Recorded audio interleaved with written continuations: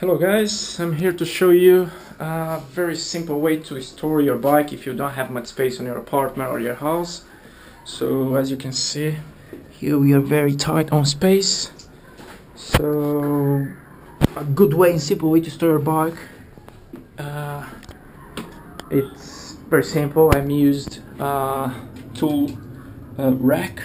So this is being used for pickups or small trucks. And you remove the front wheel and you can hold the bike and store it in a vertical position, so you can save a lot of space, as you can see, and doesn't use much space. And you can see it's just half an arm here, so the bike fits very comfortable there and very cheap as well. This is about, well, in Brazil it's about $100. I'm sure in other places of the world would be $50 or $40.